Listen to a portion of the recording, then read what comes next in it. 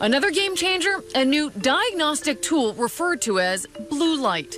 New-York-Presbyterian is one of the few hospitals in the city that has it.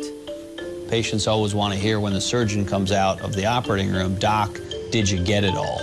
Very difficult to do that in bladder cancer because it can hide. There are some breakthrough technologies in helping us find bladder cancer. And so this is the inside of a bladder. We're looking here with a normal white light source. This area is cancerous right here. And this area, these small little red dots or tumors, are all bladder cancer. Now, it's hard to see that until you turn the fluorescent light on. That's cancer, that's cancer, that's cancer. Before, when we didn't have the blue light, we'd see this. Fuzzy borders, not very distinct.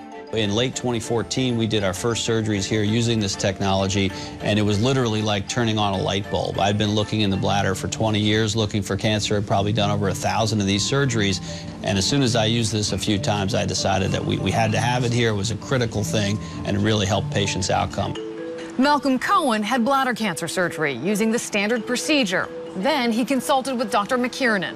He suggested that there was a very new technology. He thought it was more advanced than the present methods.